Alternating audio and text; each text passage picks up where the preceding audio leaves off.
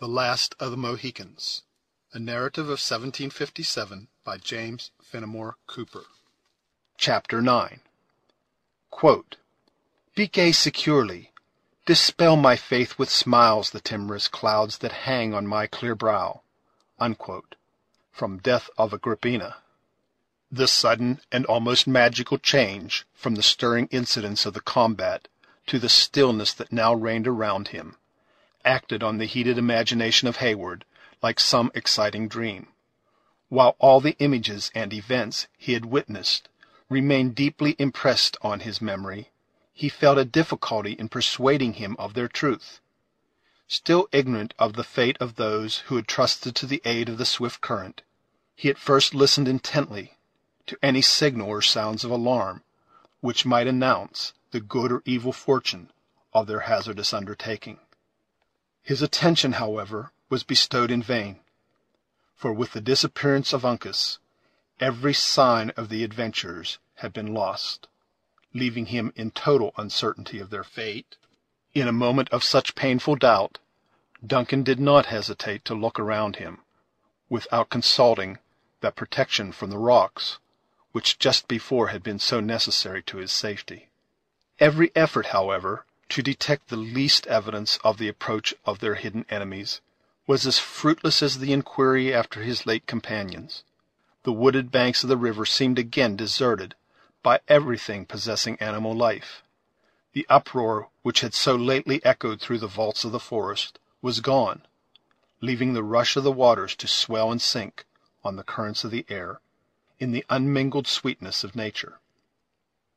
A fish-hawk, which, secure on the topmost branches of a dead pine, had been a distant spectator of the fray, now swooped from his high and ragged perch and soared in wide sweeps above his prey, while a jay, whose noisy voice had been stilled by the hoarser cries of the savages, ventured again to open his discordant throat, as though once more in undisturbed possession of his wild domains.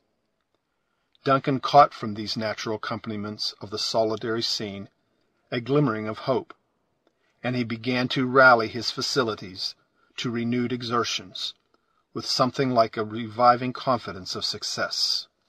"The Hurons are not to be seen," he said, addressing David, who had by no means recovered from the effects of the stunning blow he had received.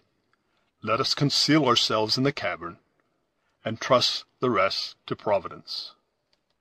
"I remember to have united with two comely maidens in lifting up our voices in praise and thanksgiving," returned the bewildered singing master, "since which time I have been visited by a heavy judgment for my sins. I have been mocked with the likeness of sleep, while sounds of discord have rent my ears, such as might manifest the fullness of time, and that nature had forgotten her harmony." "Poor fellow, thine own period was, in truth, near its accomplishment. But arouse, and come with me. I will lead you where all other sounds but those from your own psalmody shall be excluded." "There is melody in the fall of the cataract, and the rushing of many waters is sweet to the senses," said David, pressing his hand confusedly on his brow. "Is not the air yet filled with shrieks and cries, as though the departed spirits of the damned?" "Not now, not now," interrupted the impatient Hayward. "They have ceased, and they who raised them, I trust in God. They are gone too. Everything but the water is still and at peace in them, where you may create those sounds you love so well to hear." David smiled sadly, though not without a momentary gleam of pleasure, at this allusion to his beloved vocation. He no longer hesitated to be led to a spot which promised such unalloyed gratification to his wearied senses, and leaning on the arm of his companion, he entered the narrow mouth of the cave. Duncan seized a pile of sassafras, which he drew before the passage, studiously concealing every appearance of an aperture. Within this fragile barrier he arranged the blankets abandoned by the foresters, darkening the inner extremity of the cavern, while its outer received a chastened light from the narrow ravine, through which one arm of the river rushed to form the junction with its sister branch, a few rods below. I like not the principle of the natives, which teaches them to submit without a struggle, in emergencies that appear desperate," he said, while busied in his employment. "Our own maxim, which says, while life remains there is hope, is more consoling, and better suited to a soldier's temperament. To you, Cora, I will urge no words of idle encouragement. Your own fortitude and undisturbed reason will teach you all that may become your sex. But cannot we dry the tears of that trembling weeper on your bosom?" "I am calmer, Duncan," said Alice, raising herself from the arms of her sister, and forcing an appearance of composure through her tears. "Much calmer now. Surely, in this hidden spot, we are safe, we are secret, free from injury. We will hope everything from those generous men who have risked so much already in our behalf." "Now does our gentle Alice speak like the daughter of Monroe," said Hayward, pausing to press her hand as he passed toward the outer entrance of the cavern. "With two such examples of courage before him, a man would be ashamed to prove other than a hero." He then seated himself in the center of the cavern, grasping his remaining pistol with a hand convulsively clenched, while his contracted and frowning eye announced the sullen desperation of his purpose. "The Hurons, if they come, may not gain our position so easily as they think," he slowly muttered, and propping his head back against the rock, he seemed to await the result in patience, though his gaze was unceasingly bent on the open avenue to their place of retreat. With the last sound of his voice, a deep, a long, and almost breathless silence succeeded. The fresh air of the morning had penetrated the recess, and its influence was gradually felt on the spirits of its inmates. As minute after minute passed by, leaving them in undisturbed security, the insinuating feeling of hope was gradually gaining possession of every bosom, though each one felt reluctant to give utterance to expectations that the next moment might so fearfully destroy. David alone formed an exception to these varying emotions. A gleam of light from the opening crossed his wan countenance, and fell upon the pages of the little volume, whose leaves he was again occupied in turning, as if searching for some song more fitted to their condition than any that had yet met their eye. He was most probably acting all this time under a confused recollection of the promised consolation of Duncan. At length, it would seem, his patient industry found its reward, for, without explanation or apology, he pronounced aloud the words, "Isle of Wight," drew a long sweet sound from his pitch-pipe, and then ran through the preliminary modulations of the air whose name he had just mentioned, with the sweeter tones of his own musical voice. "May this not prove dangerous?" asked Cora, glancing her dark eye at Major Hayward. "Poor fellow! His voice is too feeble to be heard above the din of the falls," was the answer. "Beside, the cavern will prove his friend. Let him indulge his passions, since it may be done without hazard." "Isle of Wight," repeated David, looking about him with that dignity with which he had long been wont to silence the whispering echoes of his school. "'Tis a brave tune, and set to solemn words. Let it be sung with meet respect." After allowing a moment of stillness to enforce his discipline, the voice of the singer was heard, in low, murmuring syllables, gradually stealing on the ear, until it filled the narrow vault with sounds rendered trebly thrilling by the feeble and tremulous utterance produced by his debility. The melody, which no weakness could destroy, gradually wrought its sweet influence on the senses of those who heard it. It even prevailed over the miserable travesty of the song of David, which the singer had selected from a volume of similar effusions, and caused the sense to be forgotten in the insinuating harmony of the sounds. Alice unconsciously dried her tears, and bent her melting eyes on the pallid features of Gamut, with an expression of chastened delight that she neither affected nor wished to conceal.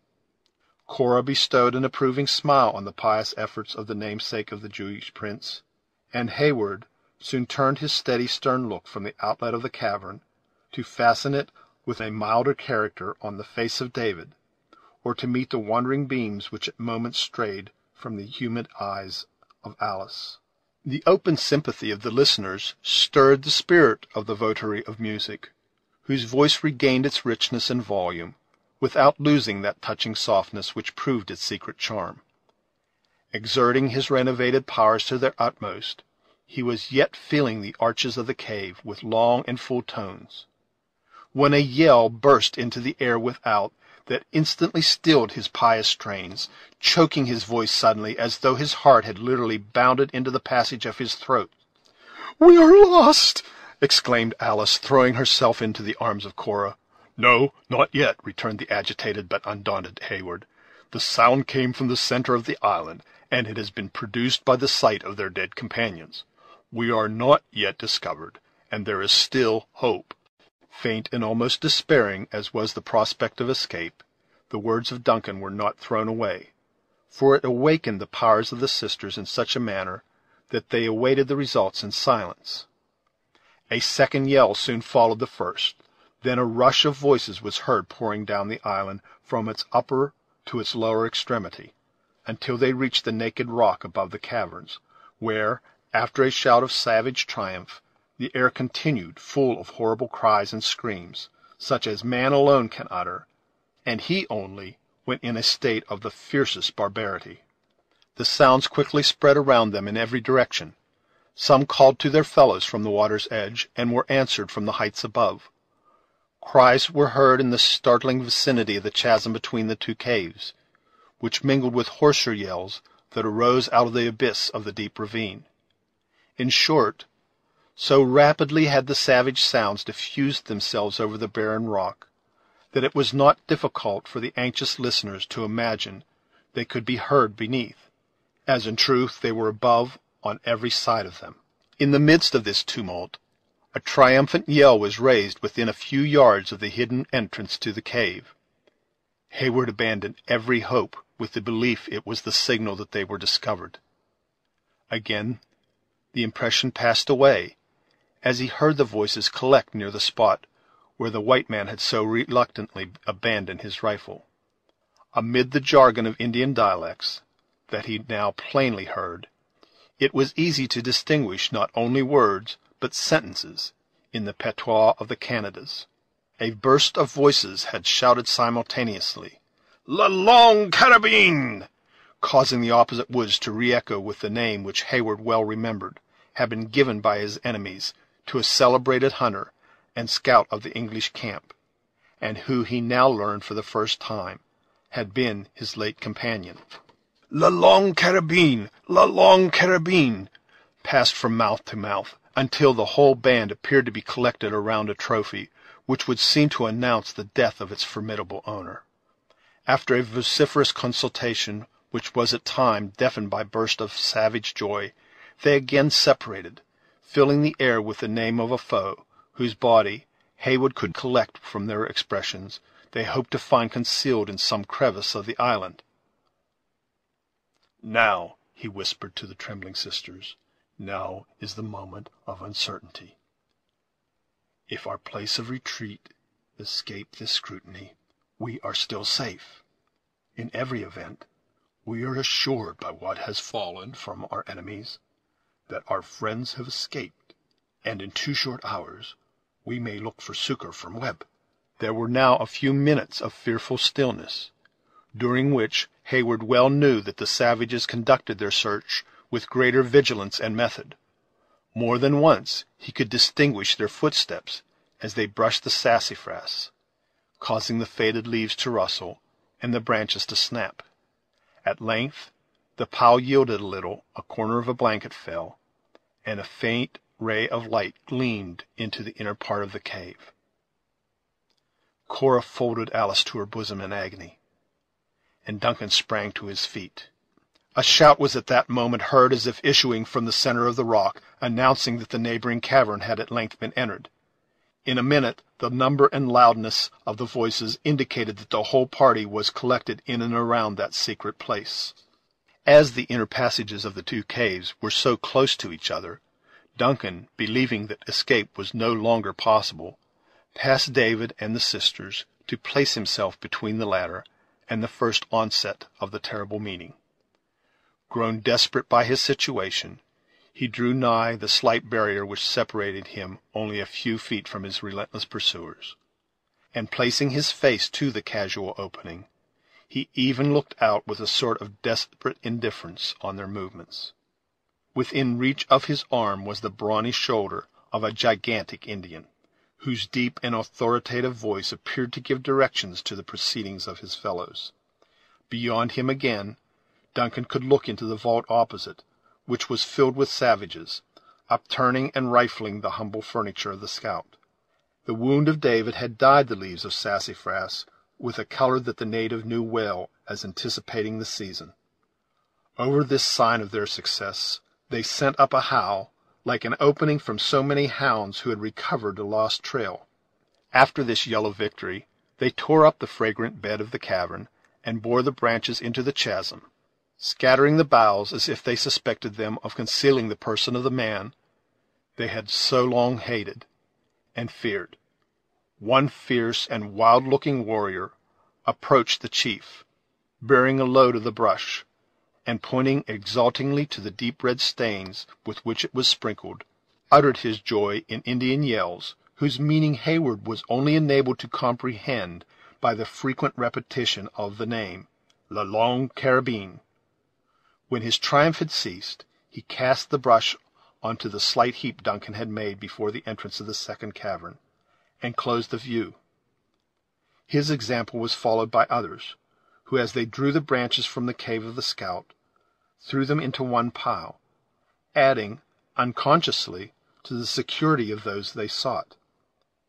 The very slightness of the defense was its chief merit, for no one thought of disturbing a mass of brush, which all of them believed in that moment of hurry and confusion had been accidentally raised by the hands of their own party. As the blankets yielded before the outward pressure, and the branches settled in the fissure of the rock by their own weight, forming a compact body, Duncan once more breathed freely. With a light step and a lighter heart, he returned to the center of the cave, and took the place he had left, where he could command a view of the opening next the river. While he was in the act of making this movement, the Indians, as if changing their purpose by a common impulse, broke away from the chasm in a body, and were heard rushing up the island again toward the point whence they had originally descended. Here another wailing cry betrayed that they were again collected around the bodies of their dead comrades. Duncan now ventured to look at his companions, for, during most of the critical moments of their danger, he had been apprehensive that the anxiety of his countenance might communicate some additional alarm to those who were so little able to sustain it. "They are gone, Cora," he whispered. "Alice, they are returned whence they came, and we are saved. To heaven that has alone delivered us from the grasp of so merciless an enemy be all praise." "Then to heaven I will return my thanks," exclaimed the younger sister, rising from the encircling arm of Cora, and casting herself with enthusiastic gratitude on the naked rock. "To that heaven which has spared the tears of a gray-headed father, has saved the lives of those I so much love." Both Hayward and the more temperate Cora witnessed the act of involuntary emotion with powerful sympathy. The former, secretly believing that piety had never worn a form so lovely as it had now assumed in the youthful person of Alice. Her eyes were radiant with the glow of grateful feelings. The flush of her beauty was again seated on her cheeks, and her whole soul seemed ready and anxious to pour out its thanksgiving through the medium of her eloquent features. But when her lips moved, the words they should have uttered appeared frozen by some new and sudden chill. Her bloom gave place to the paleness of death. Her soft and melting eyes grew hard, and seemed contracting with horror, while those hands, which she had raised, clasped in each other toward heaven, dropped in horizontal lines before her, the fingers pointed forward in convulsed motion.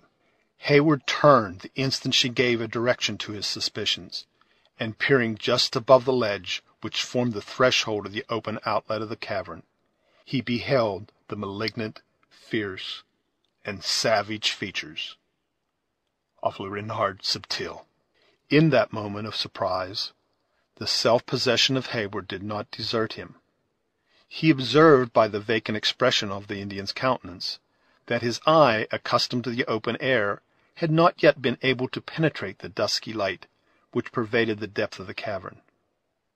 He had even thought of retreating beyond a curvature in the natural wall, which might still conceal him and his companions, when by the sudden gleam of intelligence that shot across the features of the savage, he saw it was too late, and that they were betrayed. The look of exultation and brutal triumph which announced this terrible truth was irresistibly irritating. Forgetful of everything but the impulses of his hot blood, Duncan leveled his pistol and fired. The report of the weapon made the cavern below like an eruption from a volcano, and when the smoke it vomited had been driven away before the current of air which issued from the ravine, the place so lately occupied by the features of his treacherous guide was vacant. Rushing to the outlet, Hayward caught a glimpse of his dark figure stealing around a low and narrow ledge, which soon hid him entirely from sight. Among the savages, a frightful stillness succeeded the explosion, which had just been heard bursting from the bowels of the rock. But when Le Renard raised his voice in the long and intelligible whoop, it was answered by a spontaneous yell from the mouth of every Indian within hearing of the sound. The clamorous noises again rushed down the island, and before Duncan had time to recover from the shock, his feeble barrier of brush was scattered to the winds. The cavern was entered at both its extremities, and he and his companions were dragged from their shelter and borne into the day, where they stood surrounded by the whole band of the triumphant Hurons. End of Chapter 9.